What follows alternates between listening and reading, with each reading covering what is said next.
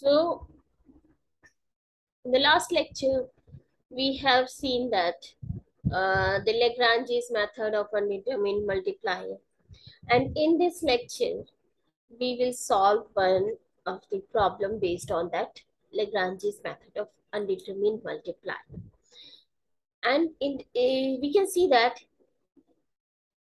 we have to show that the rectangular solid of maximum volume that can be described in a sphere is a cube.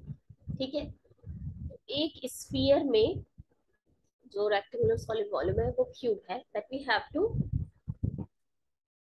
determine. Cube हम 3 dimensional होता है, ठीक है, इसमें 3 axis भी होंगे. Let's say we have a origin here, ठीक है, origin O here, and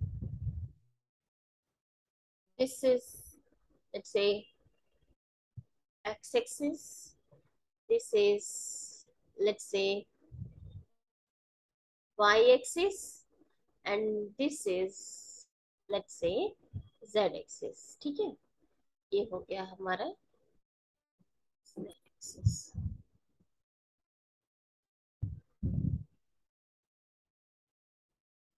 ये हो गया y-axis.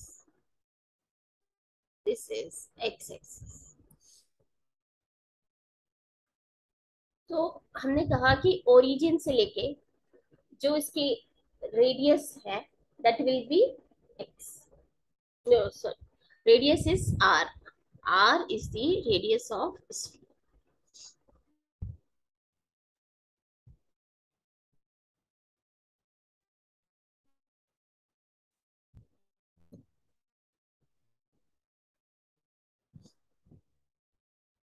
तो हम यूजिंग डिस्टेंस फार्मूला, क्योंकि ये ओरिजिन है, इसके पॉइंट हम 0 0 0 मानेंगे. तो डिस्टेंस फार्मूला से क्या होता है, x1 माइनस x2, मतलब यहाँ पे अगर x है तो that means x minus 0 square plus y minus 0 square plus z minus 0 square is equals to r square.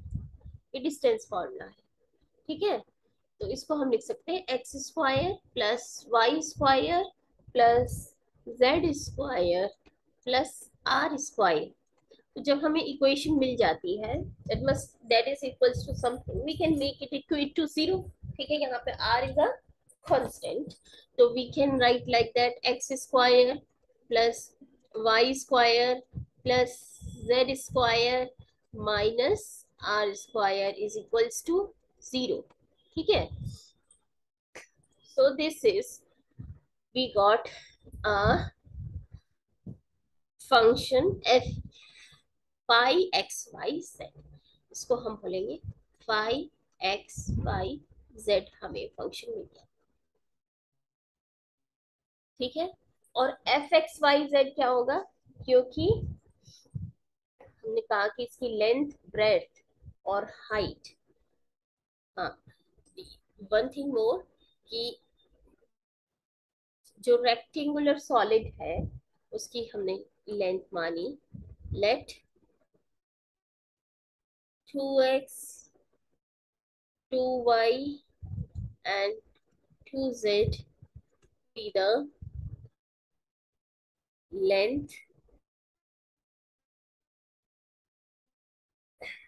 and breadth and height respectively. Breadth and height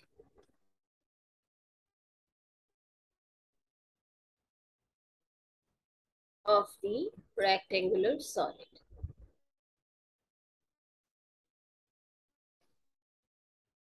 तो उसका वॉल्यूम क्या हो जाएगा, volume will be length into breadth into height, that means 8xyz.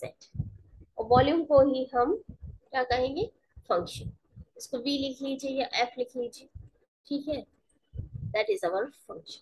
अब फिर से हम Lagrange's determined method of undetermined multiplier use करेंगे.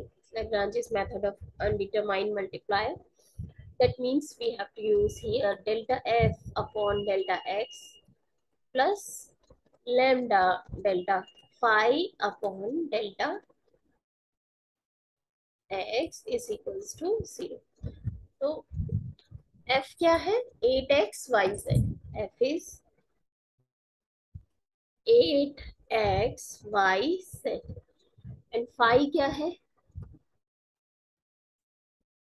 phi is x square plus y square plus z square minus r square equals to ये 0 होता है. ठीक है, ये फाई हम यहाँ से delta phi upon delta x निकाल लेंगे. Delta F upon delta x is 8yz plus lambda delta phi upon delta x is 2x. That is equals to 0. सो यहाँ से हमें क्या मिला कि 2 lambda x is equals to -8yz. अब ऐसे ही हम निकालेंगे delta F upon delta Y plus lambda delta phi upon delta Y is equals to 0. तो ये हो गया 8xz plus lambda 2y is equals to 0. That means we get 2 lambda y is equals to -8xz. फिर हम करेंगे delta F upon delta Z plus lambda delta phi upon delta Z is equals to 0. That means we have 8xy plus lambda 2z is equals to 0. We get 2 lambda z is equals to -8xy. अब हम तीनों में देख रहे हैं कि यहाँ पे क्या है 8yz -8xz -8xy. तो अगर हम इस इक्वेशन में दोनों साइड x से मल्टीप्लाई कर दें तो ये क्या हो जाएगी 2 lambda x square is equals to -8xyz. इस इक्वेशन में हम y से मल्टीप्लाई कर दें तो ये हो जाएगी 2 lambda y square is equals to -8xyz. इस इक्वेशन में z से मल्टीप्लाई कर दें तो हो जाएगा 2 lambda z square is equals to -8xyz.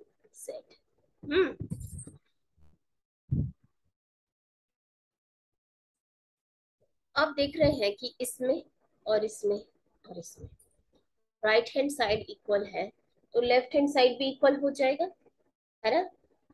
From अभी हमने इक्वेशन नंबर दिया था क्या नहीं.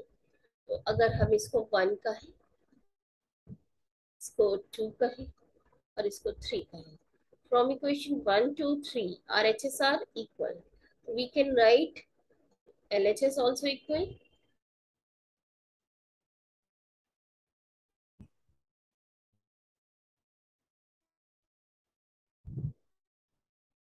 Means we can write 2 lambda x square is equals to 2 lambda y square is equals to 2 lambda z square.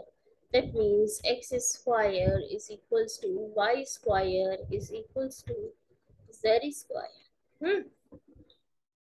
तो ये हमारे पास आ गया क्या x is equals to y is equals to z. जब तीनों साइड्स इक्वल है that means it is a cube. Hence rectangular solid is a cube. ये proof हो गया.